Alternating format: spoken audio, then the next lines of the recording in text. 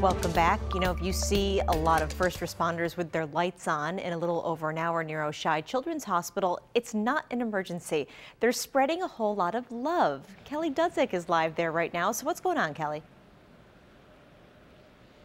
So Kate, no trucks are here yet, but if you drive by within the next hour or so, it might look like there's something big going on. There is, but it's not an emergency. It's all the trucks lining up, just getting ready to show their lights of love. It's an event modeled after one done at Golisano Children's Hospital in Rochester, which was super popular, and video got shared a ton online after the event.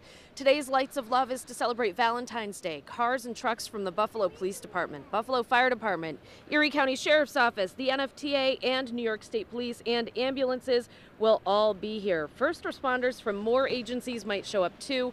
Patients and their families will shine lights back at the first responders from their rooms, and this is expected to mean a whole lot to them.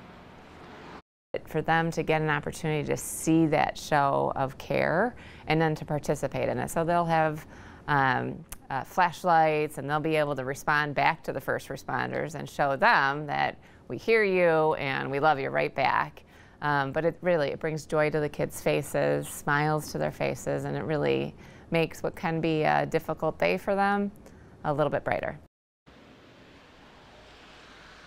So if you're planning on coming down here in the next hour or two, just be aware that Ellicott between High and Carlton might be closed depending on how many trucks show up.